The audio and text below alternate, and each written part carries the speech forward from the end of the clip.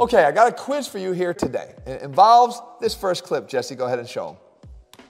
Okay, I want you to compare this exercise and what you're seeing done here. We know it's a lat pull down, but what specifically is being done here?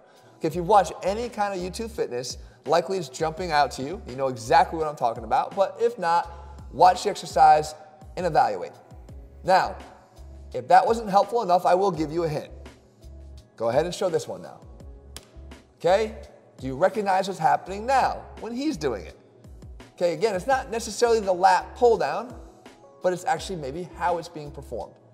Okay, great. Now, the next part of this test is I want you to compare that and the muscle building benefits specifically of what you just saw to this next exercise. Jesse, go ahead and cue that up. You got it.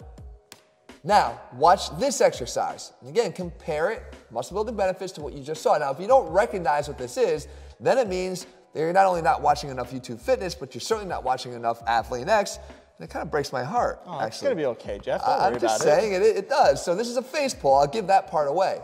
And it's not just my favorite exercise. It's not going to win just because I like it. Again, we're going to pair these things objectively head to head. Actually, you can see Jesse's used the exercise too to build up quite a nice upper back. Which one do you think builds more muscle? All right, now, the reason for this question and why we're pitting them head to head, it's actually something I never thought I'd have to do, except we get comments and questions, and we got one from who? Joshua the Great 61291. Okay, what did he say? He said, Jeff, I've been seeing so many videos about long length partials and how much more effective they are even when compared to full range of motion reps. Which brings me to your beloved face pulls. I know they are safe and everything, but they don't meet the criteria for an effective long length partial exercise. Therefore, should I find a new exercise that I can apply long length partials to?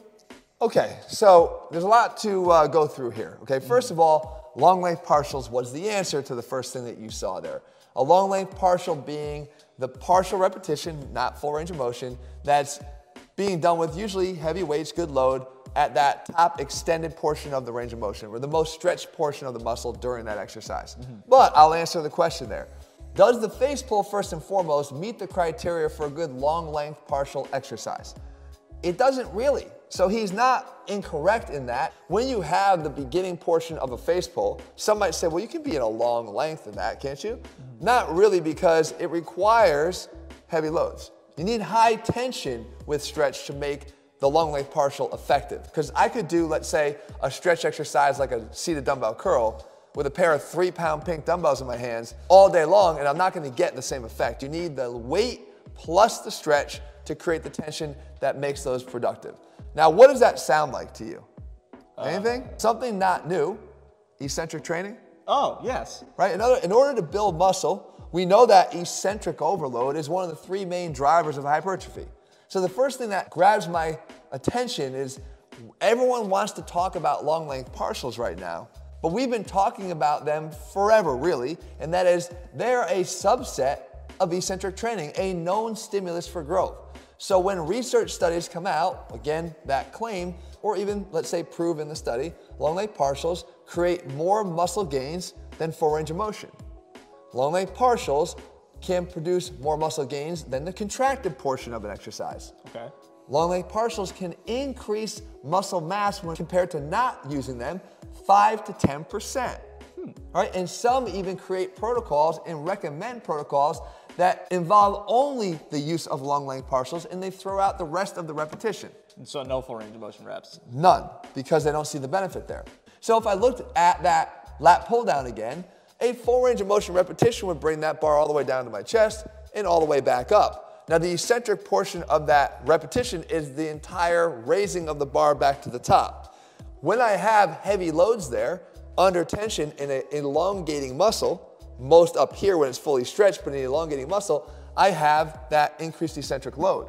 The partial is going to hang out at that top portion where you're most elongated and most stretched, which will drive the most tension theoretically to the muscle. So it should come as no surprise that these are effective and that they actually work for building muscle. I'm not arguing that. I use them in my own training. Okay, but I think that we have to stop falling in love with research when it comes out and considering it to be the end-all be-all, because there's more to, let's say, a face pull that we're comparing it to that does not do a good job of having tension in that position. By the way, the load used in a face pull is always going to be very low. 30 pounds, 60 pounds, whatever it is on your stack there. And when you have your arms out in front of you here, the tension through the muscles that you're ultimately going to work is at its lowest. It peaks when the arms are perpendicular to that cable. It's going to be lowest when they're parallel. So it does not meet the criteria for being a great long length partial exercise, but should we do it? That's the question. Well, I think the bigger question we have to ask right away though is there something else that's happening here? Maybe it's less magical than you think. Because a lot of the use of long length partials, especially in the case of Sam Sulek, is that they're occurring at the end of sets after the person has already reached concentric muscle failure. And failure is a big concept here. Right. In other words, are you training with a higher intensity because you're now employing long length partials? So you go through all of your full range of motion repetitions and you're only using partials, not because you decided I'm going to use partials from the beginning of my set, but you're doing them out of necessity because you cannot move the weight any further because of the fatigue through any additional range of motion. There's a big difference there, and that requires that you've already failed concentrically and you're forced to have to use these partials in the extended range. When we talk about the gains of 5 to 10%, I think we need to make sure that we're also looking at that with the right frame of mind. Is 5 to 10% gains in muscle size, or really in any lab setting, is it a significant amount of increase? Yes, it is. Again, in a laboratory setting, that is. But when we look at the application of that in the real world, you may not be as excited about it as it might seem. Let's say we're going to measure strength, okay? A 10% increase in strength over the course of a study. Take a 250-pound bench press, that goes up to 275 by the time you're done. 10% increase. Yeah, that's big. It's pretty big, right? Especially if that was your max. That's pretty big. But now, when we measure muscle size or hypertrophy, we've got a couple ways we can do that, but let's do it by the circumference of the muscle you trained. You're training your biceps in the study. You're gaining what? How much in 12 weeks? Let's say it's 2 inches. 2 inches on your arms from 15 inches to 17 inches, or from 15 inches with additional 10% to 17.2 inches. That's it. 2.2 versus 2. And if you gained an inch on your arms, it's 1 inch versus 1.1 inch. And if you're giving up the alternative options and you're seeking out, like our questioner is, only exercises that can allow you to perform long length partials, are you missing a much bigger picture here? And that's where I want to go back to the face pull. Because this face pull is traditionally a corrective exercise. But I don't want you to look at it as just a corrective exercise. In other words, diminish its value versus a sexier heavy lat pull down. It can't possibly be a muscle builder. Yes, it can. Because this face pull, while a damn good muscle builder in its own right, believe it or not, again, you go back and look at some of your growth and development there, right? It has this other effect too. It amplifies your performance on the big lifts. By filling in those weak links in the kinetic chain on the bigger compound exercises, you wind up getting a higher sum total output on the big compound exercise because you've addressed the weak link. So these are not just corrective exercises, they're stage setters for much bigger performances on your big lifts. And again, all you gotta do is look at Jesse here. How much did you weigh when you did your 560-pound deadlift? 163 at best. I mean, that's a massive deadlift for someone at his size. How does he do it? Is it something magical? No, he is a disciple here of ATHLEAN-X, and he's been doing face pulls for a hell of a long time. It's true. And he's got definitely very well-developed upper back muscles. And he's got that from doing his face pulls, but I think beyond that, it led to a much bigger deadlift, which led to more muscle size. So ask yourself this question. When you look at those studies that compare, let's say, even the same person doing a leg extension, one leg with partials and the other leg without, yes, you're comparing the partials versus someone who's not using partials, but are you comparing the partials to someone who maybe just focused on progressive overload and heavy squatting?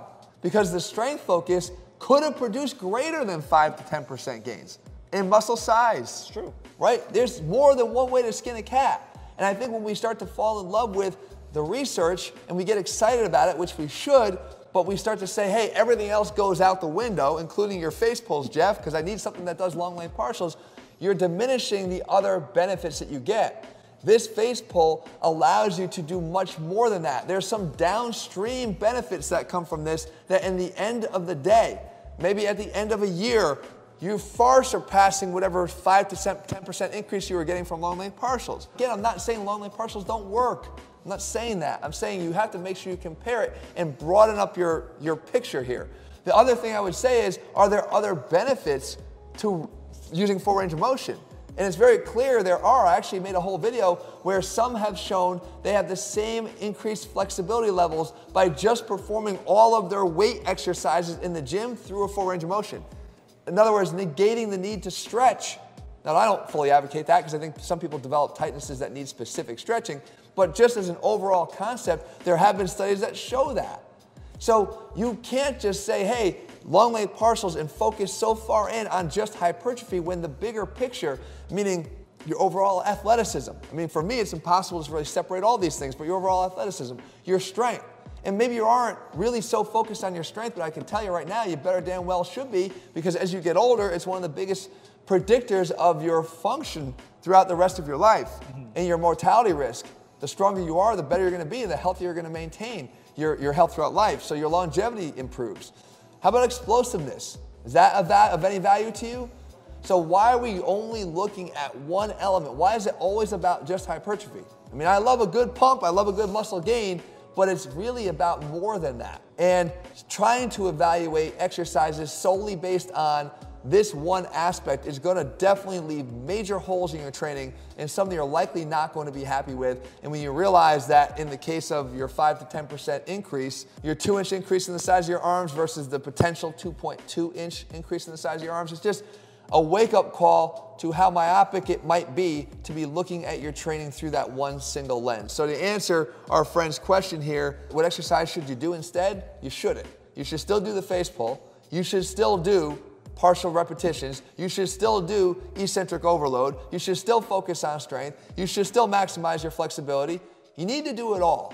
And I'm sorry if you're looking for a shortcut around that answer, but all of these things are important and all play a major part. In terms of the studies, guys, it's the responsibility of those that share the information with you, not just to have it go in one side of the brain and out the other and just regurgitate, but to actually apply some science to it. And that is something I think is sorely lacking, let's just say, in YouTube fitness as a whole. Make sure that you understand what you can do with this information so you can make it better and take it a step further. If you're looking to take your programming and your training a step further, then guys, head over to ATHLEAN-X.com. We have full programs and supplements available to you. If you found this video helpful, make sure you share it with someone else you think might too. Also, click subscribe, turn on for notifications so you never miss a video when we put one out. All right, guys, see you soon.